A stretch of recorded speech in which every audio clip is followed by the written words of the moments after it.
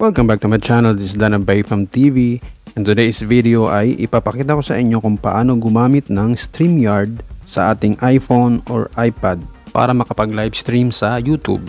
At bago po yan, kung bago ka po sa aking channel, please consider like and subscribe at pakiclick na rin ang notification bell para updated kayo sa aking bagong upload. Thank you. Alright, ang unang gagawin ay punta tayo sa Safari or Google Chrome. Sa video ito ang gagamitin ko ay Safari. So, search mo lang ang StreamYard.com. Then, type mo ang valid email address mo. Then, click Get Login Code. Check mo lang yung email address mo. Then, type mo yung 6-digit code na sinend sa email address mo. Then, click Login. Then, click Create Broadcast. Kung first time mong gumamit ng StreamYard, click mo lang yung plus sign. Then, YouTube channel. Then, type mo yung YouTube email address mo. Then, password. Then, click Next. Click Allow. Then, type mo yung title ng live streaming mo. Sa description, optional. Depende sa'yo kung gusto mong lagyan. Then, make sure na naka-public.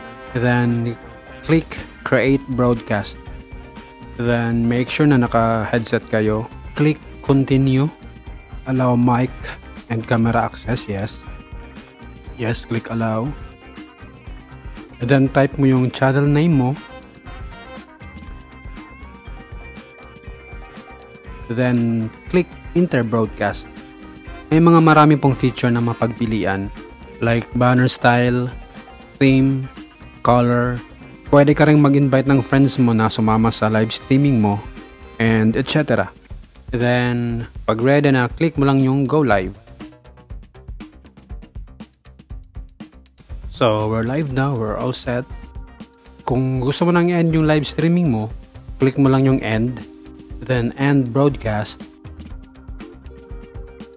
Then, click Leave. And we're done. That's all, guys. Sana may natutunan kayo sa video na to. And please, don't forget to like and subscribe. And pakiclick na rin sa notification bell para updated kayo sa aking bagong upload. Thank you so much for watching. Bye!